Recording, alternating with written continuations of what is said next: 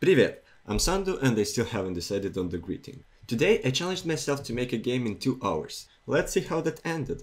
5 minutes before start, I sketched a rough game plan. The main idea was to somehow involve penguins. Why? Because they're cool, duh. And now it's game time! Turn the fans to turbo and make sure that nothing burns. Step 2. Create a Unity project and give it a serious but self-explanatory name. Just like that, we are ready to begin. So it's 11 in the morning and I'm starting working on the game. It's time to draw some assets. Let's jump in Photoshop and draw this cute little fella that holds the proud name of a penguin. Also, being a professional artist, which I definitely am, I'm gonna use an online tool that will help me generate the color scheme for this game. I knew that they want the main color to be some bright blue, so that's what I stick to.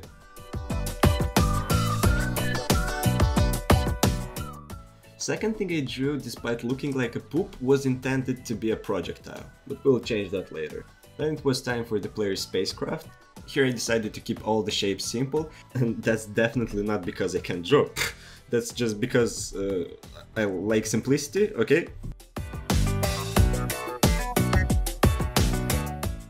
Export it to Unity, add a handle and voila, our player. Now let's add some movement, shall we? Oops.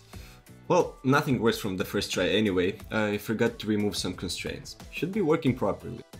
Yep, gorgeous. We can move our player, so let's add some juiciness to the game by adding some lights. I've also changed the background color, and right off the bat I must say the game looks much better.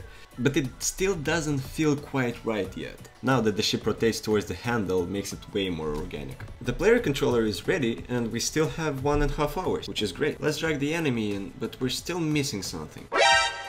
Oh yeah, that's what I'm talking about.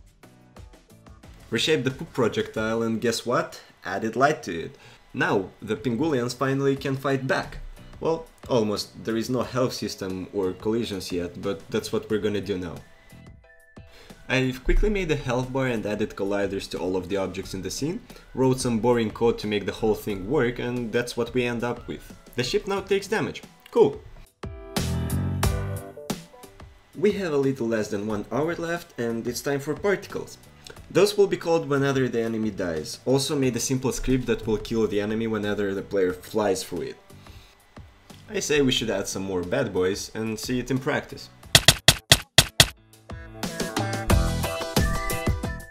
Now let's slap a tail on that ship. Using Unity's trail system it was pretty easy to add a trail to the sprite. Also I added some light for the flames.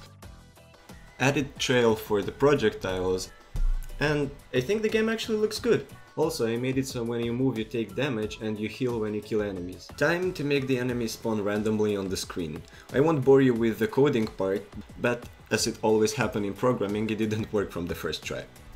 I mean, the enemies would spawn, but I was unable to see them, however I saw the projectiles that they were shooting at me. Gladly the problem was very easy to solve. The camera was unable to see the sprites due to its range, so they were spawning behind the screen somewhere. Now that this is working, I wanted to boost my self-confidence by making them afraid of me. Maybe a little too afraid. Yep, that's definitely better. Cool, the game is almost ready and I still have a little less than 30 minutes. It's UI time. I made a kill counter which, as you might have guessed, counts how many kills you've made. And I made a win and lose screens that are called, well, when you win and lose the game. Then I animated those to make them stand out. Damn, that took way more time than I expected it will. Rest of the time was spent on making this particle effect and polishing the visuals of the game. So, I'll let you enjoy the process of me making it.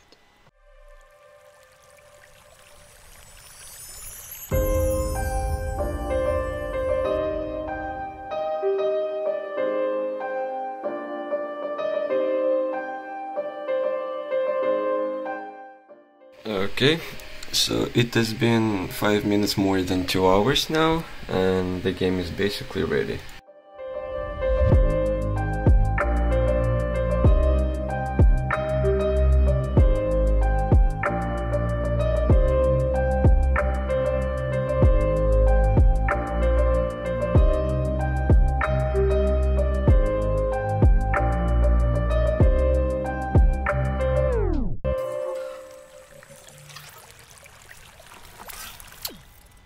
That's all for this video.